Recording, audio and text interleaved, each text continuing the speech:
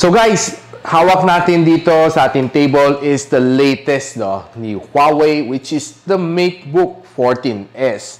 And very simple lang ang kanyang packaging. Kita natin, it's a simple brown box with Huawei logo and of course yung yung parang caricature ng kanyang laptop, So tara guys, unbox muna natin.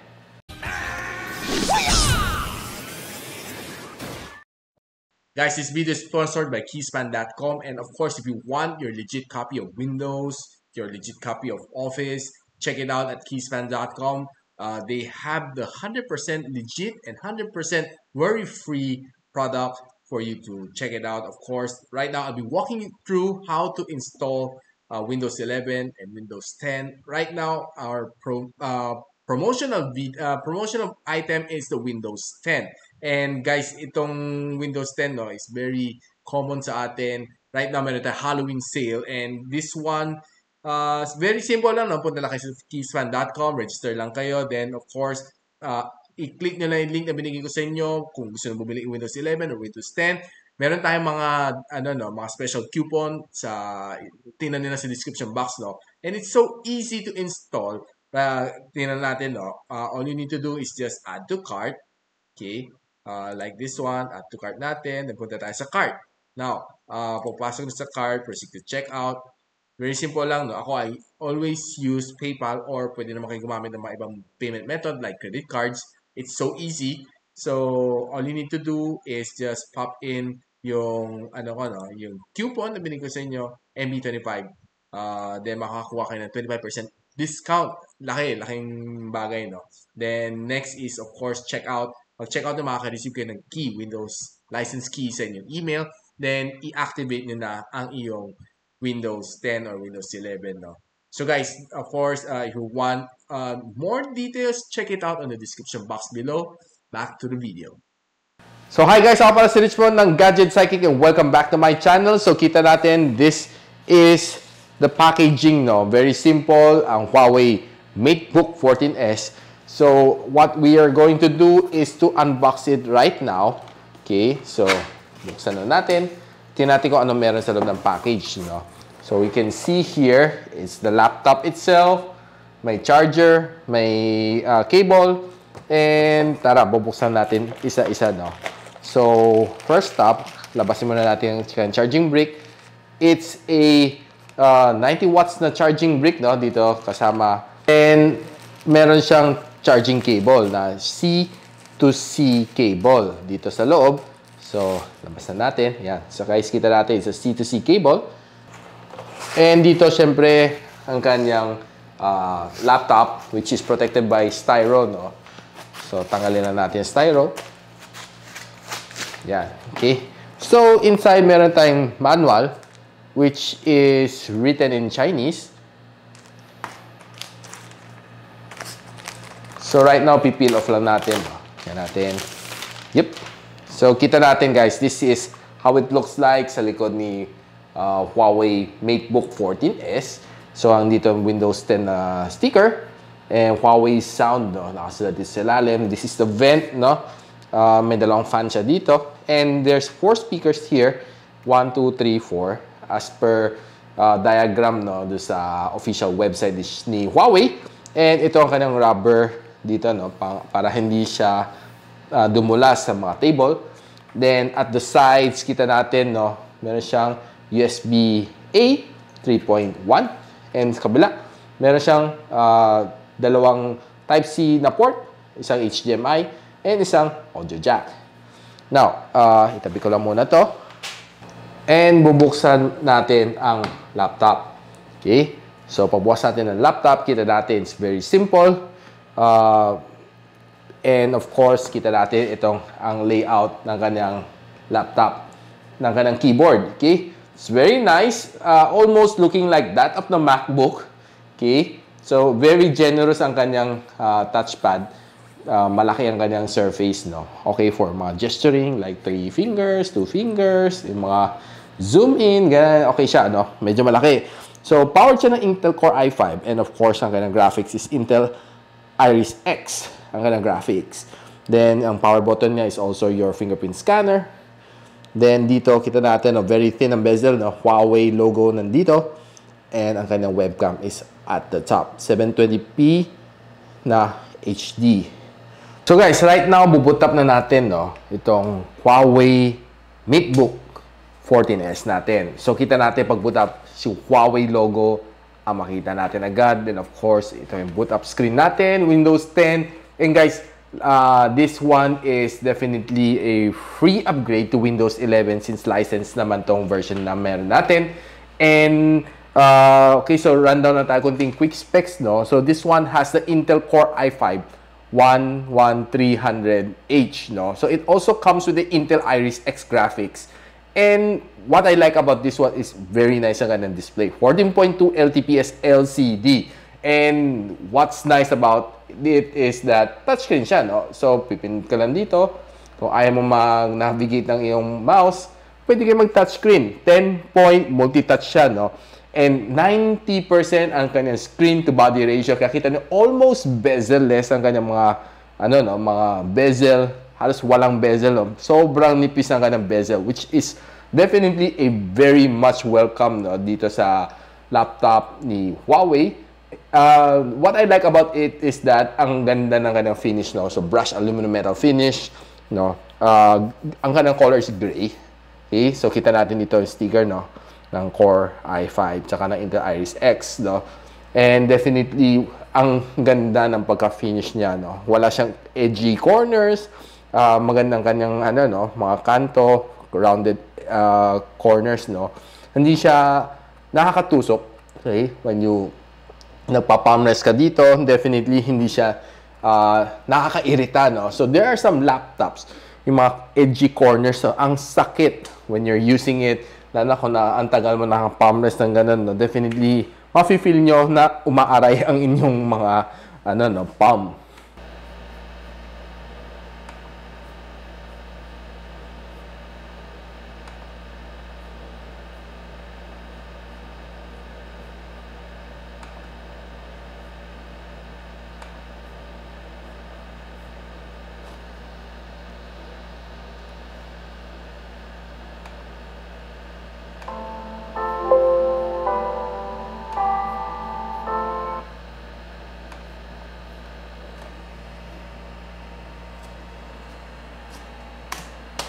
So guys, kita natin, no, na we're playing a video here na this one, ang ganda ng kanyang resolution. Very bright, very crisp, and definitely punchy ang kanyang colors, no. Makita mo, it's because na 2.5K ang kanyang resolution, 2520 by 1680 ang resolution, 213 ppi at 178 viewing angle. Now, 90 Hz ang kanyang screen refresh rate, together with a aspect ratio of 3:2. 100% ng sRGB niya, no, and ang kanyang contrast ratio is 1,500:1. 400 nits ang kanyang max brightness dito sa laptop ni Huawei Matebook 14s. So kita natin guys na very rich ang kanyang color, no. Definitely it's nice to watch since meron kang 90 Hz screen refresh rate dito. Definitely ang kanyang resolution is yung transition niya, no, unlike 60 Hz, medyo parang pag kasi nakaramdam ka na 90 Hz screen refresh rate, then ang port back ka sa 60, ma-feel mo parang utal-utal, medyo slow, no. Ang ganda rin dito sa kanya is quad speaker na siya, no, gawa ng Huawei speaker, and quad ang kanyang mic. Now definitely when you're having conference meeting, malakas, very clear ang kausap mo, and definitely very clear ka rin sa kabila. Now, we tried a lot of videos, a lot of music dito, no? So, over the few days na nag-review tayo, the music definitely is very rich. Yun ang gustong-gusto ko dito sa laptop na ito, which is definitely one of the selling point dito sa laptop na ito. Definitely, it's a must-try. Yung audio niya, yung loudspeaker niya, ang ganda makinig ng music dito.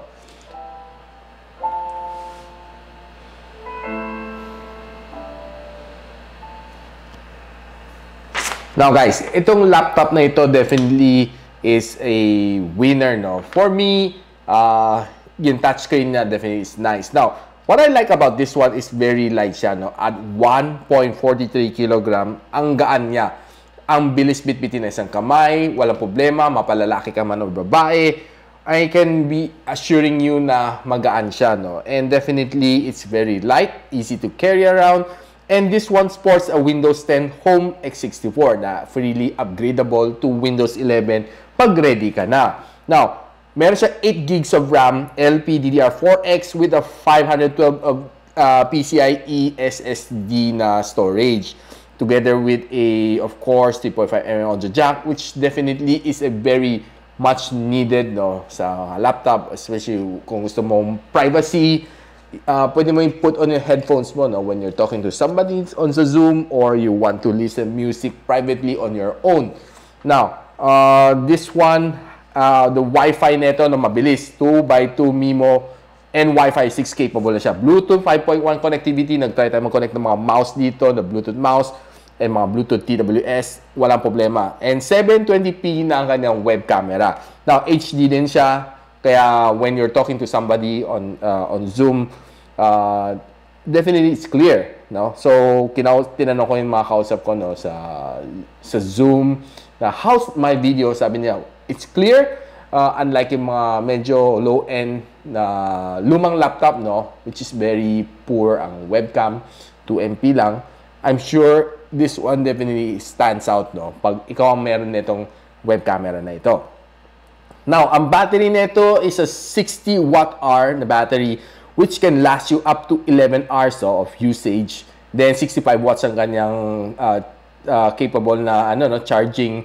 But yung kanyang charging brick is a 90 watts capable na charging brick. Now, fingerprint scanner niya is very very responsive. Definitely, I love it. And of course, yung typing experience dito is very nice. Hindi siya cramped, no. There are some mga 14-inch na laptop, yung mga keyboard niya medyo cramped.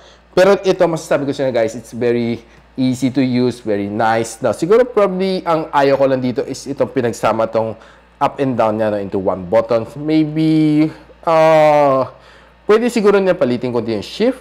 Then, bigyan niya lang konting space itong, isang up, isang down. Or, I'm not quite sure. But definitely, ako mas prefer ko yung up and down is a little bit bigger. Now, masasabi ko sa inyo, very nice gamitin ka ng touchpad. Very generous, no? Malaki ka ng touchpad. Having those gesture na pinching, ganon, and of course, yung ganon. Ang dami, the possibility is so much, no, sa gestures. And definitely, masasabi ko sa inyo, guys, I love yung touchscreen capability dito, no? So, pag touch, pwede ako mag-pause, pwede ako mag-adjust the music, okay? Everything nasa screen na eh. So, we are in a touchscreen age. Definitely, having a touchscreen na laptop is definitely a bonus, no? Parang na siyang tablet, no? Maybe, ang one thing that I want dito sa laptop na ito is you can fold it, parang notebook, no? Into a tablet. So, maybe yun ang looking forward ko, no? Na improvement dito sa Matebook 14s para maging fully, parang tablet function na siya, no? Without this keyboard. Kasi syempre, pag gano'n, ang pipindot ka, umuuga. Kita na, guys. Okay? So, pipindot tayo. Tatry lang natin. Okay? For demonstration purpose, pag napipindot ka, definitely, uga ang screen mo. Hindi siya sturdy, oh. Kita na, guys. Na gumagalaw siya, shaky siya. Okay? Okay, so, lang yan, light touch lang yan. What more kung tulakin ko, no? So, tutulakin ko. So, ihiga-higa siya kung malakas ang pindot ko. Okay? So, definitely, I think they should improve on this one. Okay? Or gawin nilang siguro, pwede i-fold into a notebook para magamit mo fully ang kanyang touchscreen function. Which is sayang, ang ganda na nito. Yung nga lang, umuuga yung screen whenever you pinaprod mo siya. And of course, definitely, it should have some further improvement. Okay? Sayang eh. I mean, I'm a big fan of this one. And definitely, if you can improve on it, laking bagay, no, guys? Now, itong resolution natin right now is not the best resolution nitong camera nito since medyo dark ang scene natin dito. So guys, this is yung resolution natin dito when you're using your web camera. Of course, hindi siya ganun ka-bright. Maybe it could have been better if medyo well-lit dito sa area ko. So I'm more focused yung ilaw ko dito sa laptop. So nakaharap ako dito. But I can assure you na maganda ang resolution nitong camera na ito. Now guys, what can I say about this one, the Huawei Matebook 14s? Sabi ko sa inyo guys, it's really nice. Ang ganda, ang gaan. Touchscreen na siya. Mabilis ang kanyang processing speed. Ang ganda ng kanyang color resolution. And yung battery life niya is not bad at 11 hours. Ang ganda, ang finish ng laptop. And it's very premium. Now, ang question is how much itong laptop na ito. So, this one can be retailed at 68,999. And meron pa siya isang variant na Core i7. So, I'll be posting yung official link nitong laptop na ito on the description box below. You can check it out sa Huawei official store, and definitely meron din silang mga official store na Shopee and Lazada. I'll be posting everything down on the description box below. Now, if you like this video, don't forget to like, subscribe, and of course, click that bell icon so you don't miss any future videos here sa aking channel. And ako pala si Richmond, and you're watching Gadget Sidekick. Watcha!